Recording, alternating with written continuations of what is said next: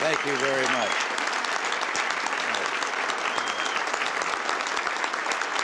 Thank you.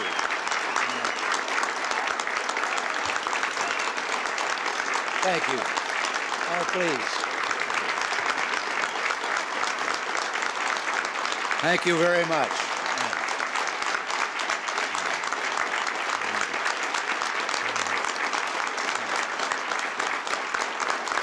Thank you. Please. Well, Mr. Chairman, and Governor Bill Clements, Rita, I can't thank you enough for that introduction and for what you said about this. I'm kind of sorry that we can't steal you for California because I know how well you did in redistricting here.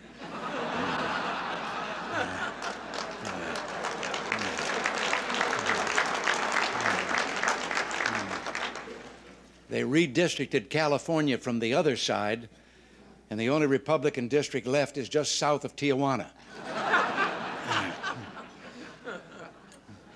Governor John Connolly, Nellie, and the congressmen, Bill Archer and Jim Collins, Ron Paul, Jack Fields, Tom Leffler, our state chairman, our national committeemen who are here, and the guests here at the head table, and those that we honor tonight and who I can assure you are serving so well in your nation's capital. I, like Mike, yep, we both came from the office, so no black tie, but I would like to call to your attention that I am wearing a tie tack that is the seal of the state of Texas.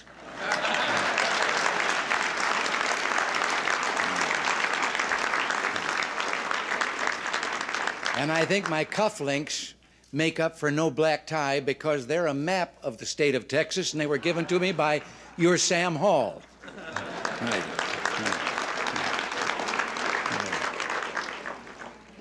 Now, Mike Deaver and Jim Baker, it's true, told me that they're taking me on a turkey shoot tomorrow. And when I brought up, or when they brought this up, I asked them, well, why are we going all the way to Texas to shoot turkeys? And they said that, well, down here you had a different kind than the turkeys I'd been seeing. But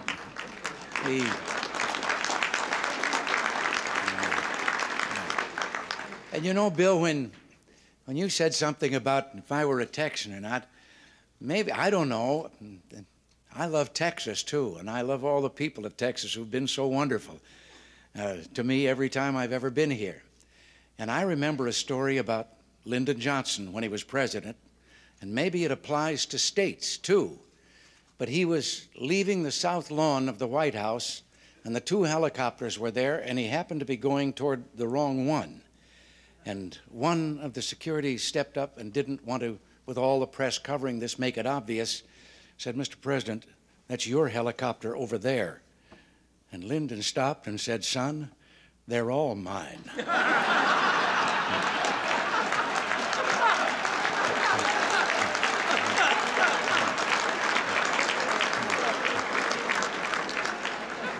I don't know whether that works with states or not, but anyway, I suppose you've been wondering what we've been doing up there in these last 9 months or so. Well, this dinner, as you've been told, expresses what we've been trying to do, and that is to make America strong again.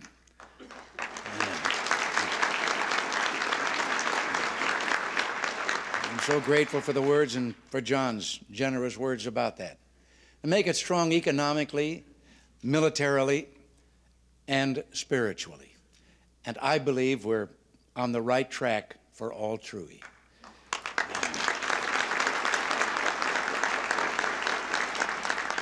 Yes, the interest rates are high. We have a recession, but those interest rates have dropped 3.5% since September. Inflation is just a little more than half what it was when we took office.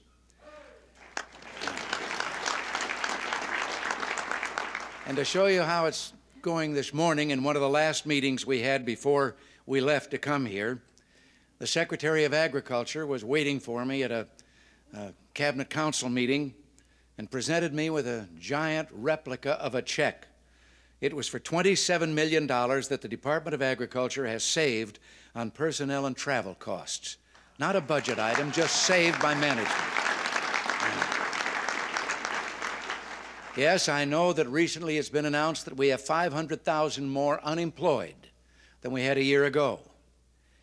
And I haven't been able to figure it out yet because we have 260,000 more employed than we had when we took office.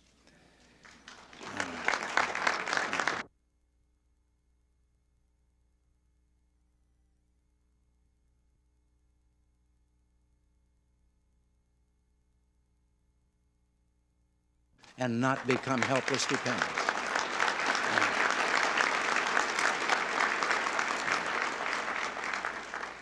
Then I received a letter from a man who said his son, he lives and is supported by the government. And he said, if it means cutting what I receive in order to restore fiscal integrity to this land, he said, you cut what I receive. His letter was written in Braille. 37 years ago, as a GI in World War II, he lost his eyesight.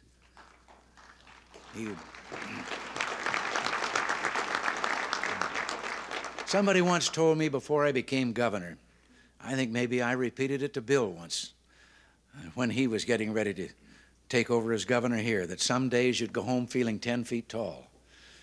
Well, I want to tell you, yesterday, you know, George Bush is heading up a task force to cut away and hack away at those regulations which have tied the hands of local government, which have tied the hands of business and industry in this country, and they're having great success.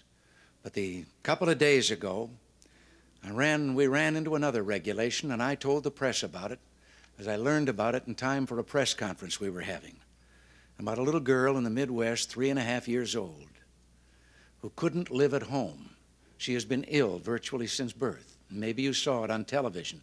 We never intended that. I did not give her name or anything, but the enterprising press found out, and on the news that night publicized it. She has spent her entire life in a hospital requiring a care that costs about $12,000 a month. And she could be cared for at home for $1,000 a month. The doctors think she'd be better off at home. Her parents, a lovely couple, want her home, but they can't afford that. And so the $10,000 or $12,000 a month is being paid by the government, but under a regulation that would cease if she went home. Well, when they made it public and who it was, yesterday when I came to the office, Dick Schweiker over at HHS was happy to tell me that regulation no longer applies to her and she's going home.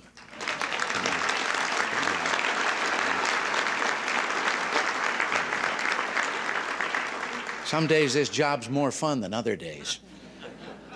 Well, right now, the economy, of course, there's a lot of second guessing about the economic plan that we adopted. We were determined to reduce government spending, to reduce the percentage of the gross national product that the government was taking in taxes. And some with the best intentions now would reject tax reduction as being financially unsound while there is a federal budget deficit. But a deficit can result from waste and the weakness of the economy. And we can try to eliminate the deficit by raising taxes, which further weakens the economy, or we can restore to full prosperity this nation and balance the budget with the revenues that such an economy would generate. Now, in the 14th century, there was a Muslim philosopher, I've told about this a few times, who knew this about the economy.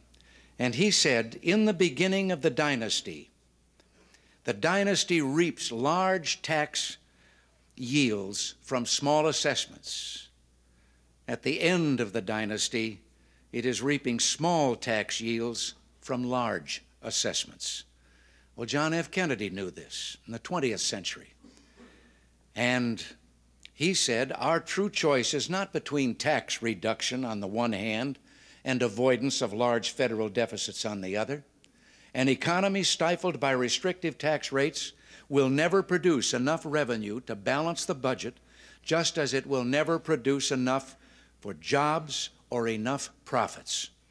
Well, President Kennedy was selling a tax cut proposal against all the advice of the leadership of his own party and against that kind of economist that has got a Phi Beta Kappa key at one end of his watch chain and no watch on the other.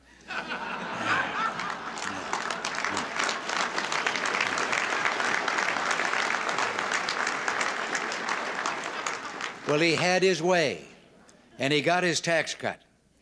And he was asked by, again, those same people, well, what if it doesn't work? Well, I'm being asked now the same question by the Democratic leadership of Congress. And John Connally told you who has been responsible all these years for the problems that we're now in. Perhaps we should just refer them to the history of those years just prior to the Kennedy tax cut, when employment in America was increasing by 1.19% a year, and how in the years immediately following, the rate of increase in employment was almost doubled.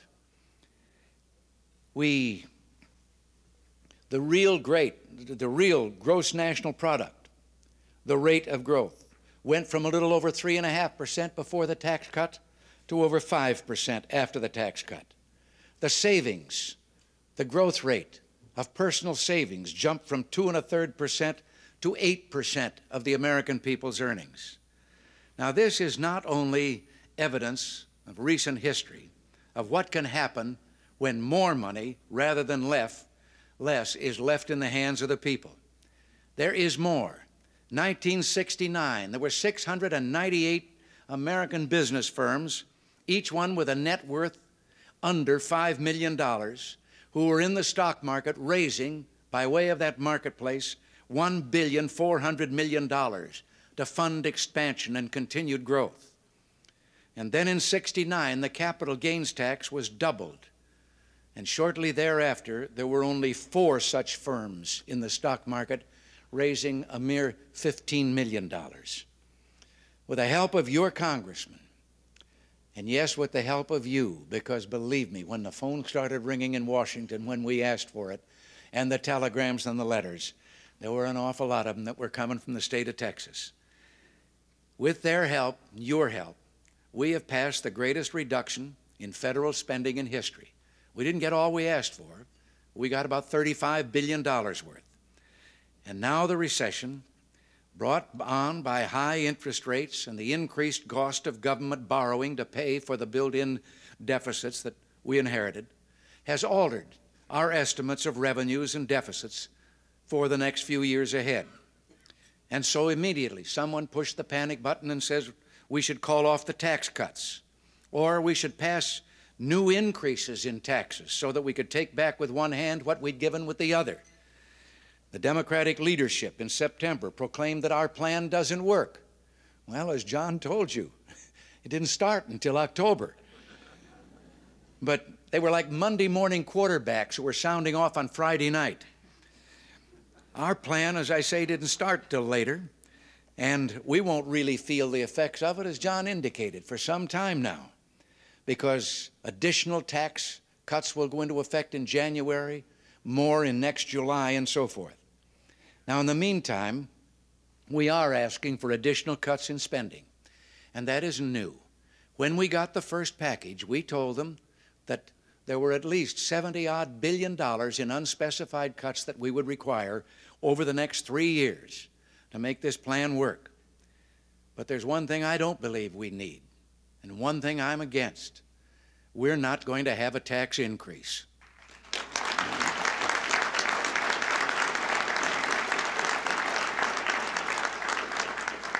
Our program was designed to stimulate the economy, increase productivity, and create jobs. Now, let me give you a figure that doesn't appear in the static numbers that are used in estimating the future deficits. They're all related to the budget. We must cut the budget X amount, or we must get more tax revenue by a tax increase to meet this size budget. Well, let me tell you some figures that aren't static. If our belief in improving the economy is correct, by just reducing unemployment by 1 percentage point, you will reduce the deficit by $25 billion. And you can take it from there as to having a goal. What should it be? To stifle the economy with increasing the taxes on the people's backs, or to improve the economy by placing not only 1, but 2 and 3% percentage points of those unemployed back to work in an industrial America that is once again leading the world. That's what our target is.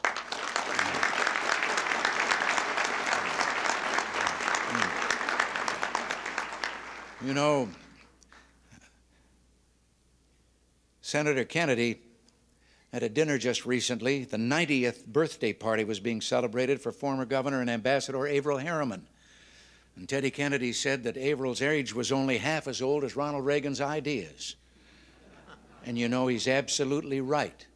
The Constitution is almost 200 years old, and that's where I get my ideas.